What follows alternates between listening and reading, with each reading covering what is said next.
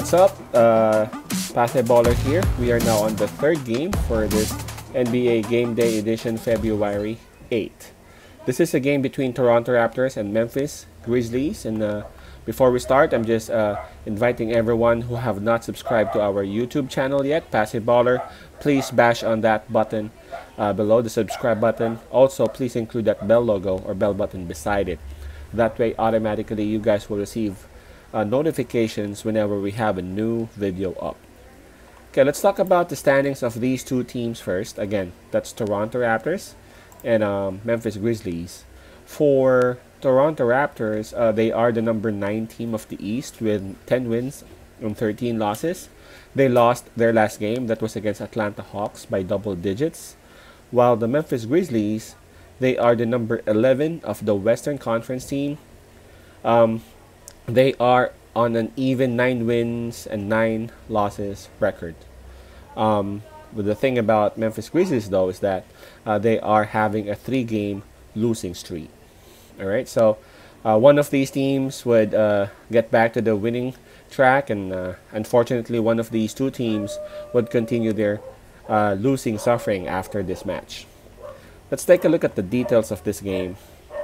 Memphis would be enjoying the home court advantage, and this will be played 8 o'clock p.m. Eastern Time. That's 9 o'clock a.m. Manila.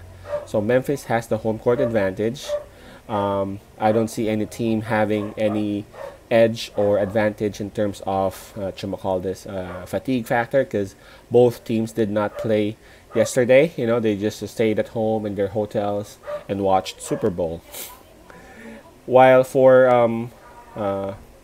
While for the momentum, I know both teams are coming off their respective losses, but I gotta say Toronto has the edge in terms of momentum, because prior to them losing that game against Atlanta, they defeated Brooklyn Nets, and we know how huge of a team Brooklyn Nets is right now.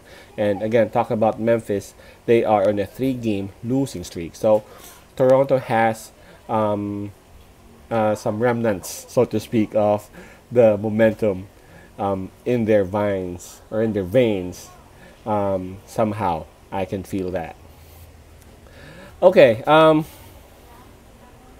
let's see what my options are in this. This one's hard though, really, because Memphis Grizzlies, they are in a 3-game losing streak, but they have a very good lineup, right? They have Valanciunas and they have Ja Morant. Perhaps we can just check on the injury list, and perhaps that will help us make the decision. Looking at Toronto Raptors right now, yeah, there's nothing new, which is good for them. Meaning, it's just Patrick McCaw is actually having some progress already, while OG Anunoby is still ruled out for this game. And Anunoby has been out for like a week now. While for Memphis Grizzlies, we all know that they have several players out. You know, Winslow, Jackson, McDermott, Tilly. They're all been out for like more than a week now. But there were a couple of more players added to that list who won't be available on this game against Toronto, and they are the Brandon Clark. They're big, very efficient big at that, high flyer, high rebounder. And the Anthony Melton. So 2 players have been added. Easily those 2 players can be a combination of like 20 points and around maybe 8-10 rebounds. So yeah, that's a huge blow for Memphis Grizzlies on this one. So my pick on this would be Toronto Raptors. I guess that speaks for it. I know, Anunoby is a huge loss for Toronto Raptors, but Memphis Grizzlies just got a lot of people out. And in terms of trying to defend Ja Morant, I think Lowry can do that. And if Lowry would have some sort of a problem, Van Vliet would be there anyway. So the combination of Lowry and Van Vliet can take care of that, while I'm sure Valanciunas would actually want to play against his former team. They got Siakam, Boucher, Baines, who are actually playing inside and who could not really take care of, Valanciunas, but at least manage him and control the output that he could provide. So yeah, I'm picking Toronto on this. Again, I'm just really not into a team who has been losing a lot. So yeah, I'm kind of siding away from Memphis Grizzlies.